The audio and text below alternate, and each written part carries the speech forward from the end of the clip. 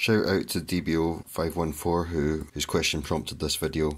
If you've got suspiciously loud mechanical noise coming from the capstan flywheel area of a 244 or 246, I'm demonstrating on a 244 because I happen to have one open, but for the purposes of this video the two transports are interchangeable. They're very similar overall, but this section, capstan motor to flywheel, is the same. So here's some things you can try. This little plastic, I think that's called thrust adjuster or something. What you're looking for, you hear that? There's a little click there. You want a little bit of movement there. If that's completely tight, you might slow down the tape speed, create friction, get the motor to do more work than it's meant to and burn out sooner.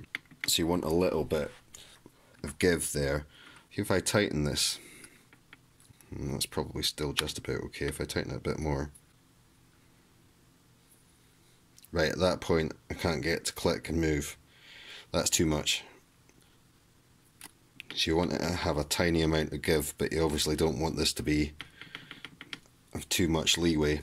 If that's too loose, then what can start to happen, the top surface of this flywheel will touch that thrust plate.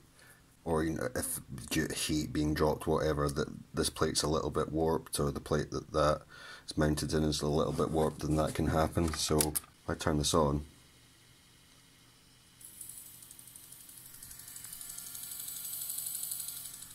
you hear that noise? You might get that sort of noise. It's actually okay to get a little bit of silicone grease and put some on there, so that if there is any friction between these two parts, which there shouldn't be really, but then it's making less noise.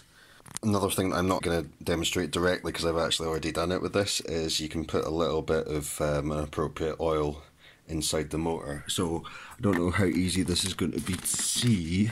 Kind of impossible with this camera, but see under there, you can see the recess where the pin underneath the pulley goes down into the motor. So there's going to be brushes which are caused to move through electromagnetism around a magnetic core in there.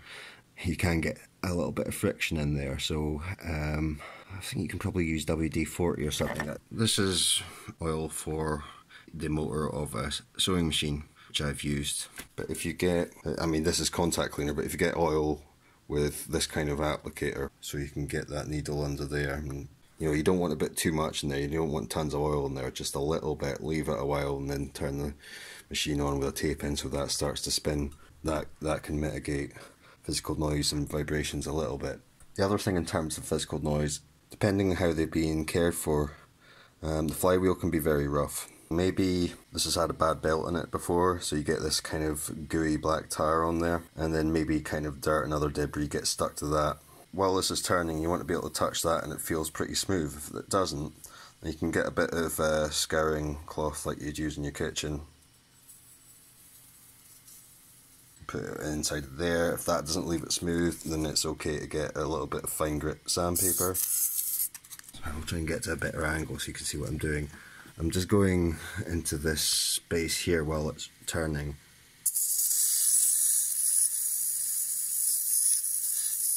And then the flywheel, particularly the top of it, which is where the capstan belt is going to sit, should feel smooth. And you can do the same thing on this pulley. Like if that feels rough, I'm not going to do it one-handed with my left hand when I'm right-handed and without a proper size, but you could get a bit of scourer or sandpaper in there to make sure that feels smooth to the touch. And so a combination of those things should get this sounding a bit quieter, but it's not silent. None of these are silent, especially with the case off. The later Tascam Porta Studios are a bit quieter. That sound there, I would consider that normal. It is audible. Anyway, I hope that was helpful.